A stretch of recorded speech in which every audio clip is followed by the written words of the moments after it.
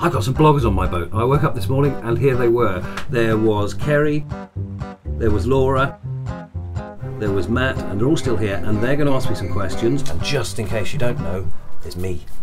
And at the same time, they're going to paint some miniatures, which hopefully you guys will get to see by the end of this. Might as well kick off. Anybody want to ask something? Andy, can you tell us like a summary of Geekhood Mission Improbable and what happens? Sorry, what?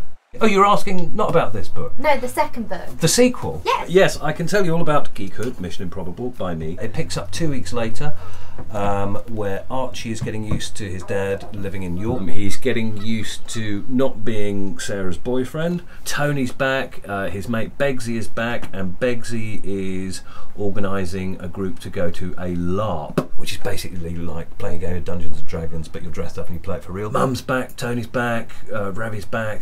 Matt's back. There is a new character, a girl, she appears on a train. But yeah, it's all in this book. You're an actor, so what made you decide to become an author as well? There is the deal that when you're an actor, you're a storyteller, you're telling stories. Sometimes you end up telling stories that you don't quite believe in. So I decided, as an experiment, as a personal challenge, to try and write something that I did believe in. So would you say Geekhood semi-autobiographical? Yes, I'd say it's a thinly disguised account of my haphazard attempts to woo girls in my teens, which I was hopeless at and still am. So Andy, can you describe Geekhood in 5 words?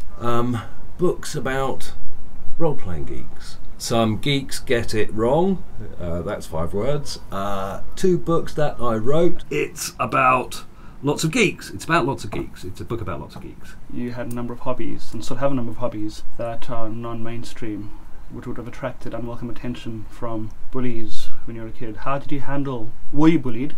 Would you be able to give advice to kids today that might be experiencing the same things?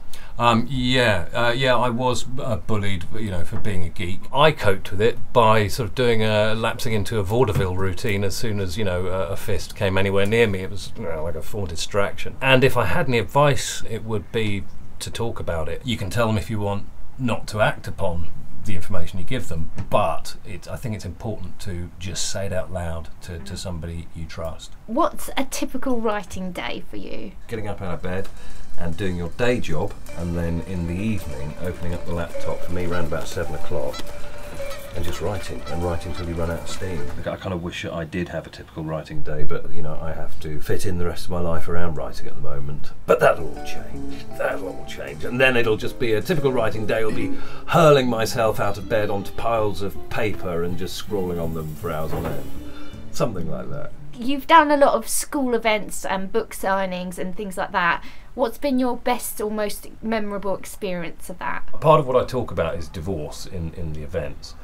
And there was a lad, he was about 14 years old, he was hanging around, he waited for everybody to go.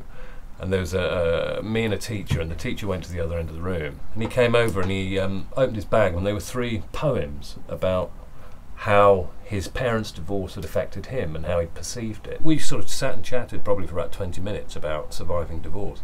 That's probably the one that sticks in my head the most. I did feel very humbled for somebody to share a difficult part of their life with me so openly. Geekhood was shortlisted for the Waterstones Book Award. I know.